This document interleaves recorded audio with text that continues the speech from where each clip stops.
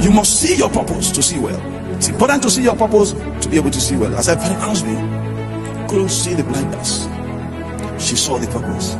Listen to what she said.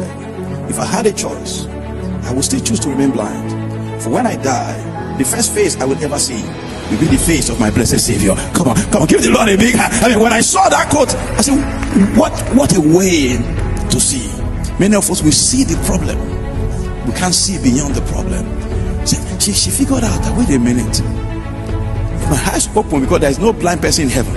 When I get to heaven, these eyes must open, and the very first person I will ever see will be my Savior.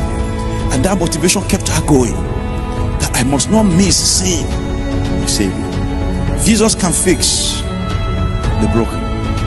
Come to him today, he will fix you.